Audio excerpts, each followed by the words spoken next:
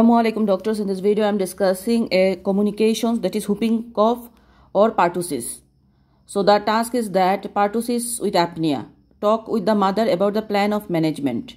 So pertussis is a jargon. All the scenario will say whooping cough. Okay, so we will tell that whooping cough. As usual, we start with IRCAP.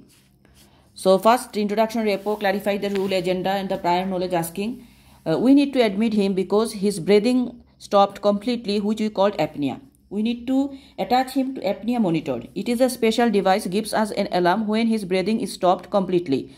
2. Let us to help him. Also, we need to give him fluids through blood tubes to cover any fluid losses or salt disturbance he has. Also, we will give him antibiotics. So here we admitting the child.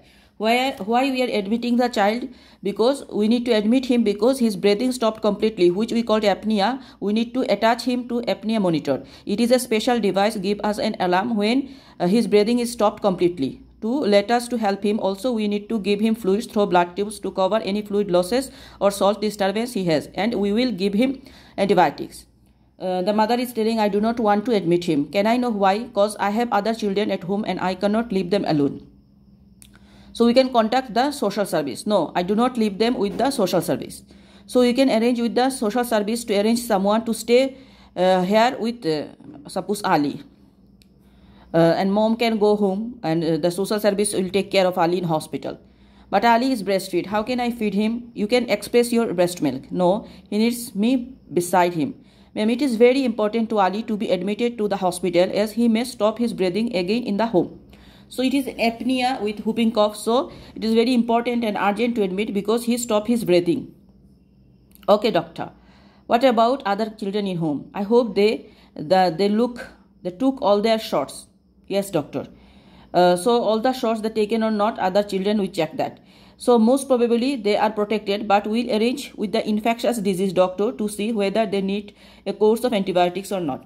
So we will, for other children's safety, we will meeting with the infectious doctor who will tell that any antibiotics course needed or not for protect them.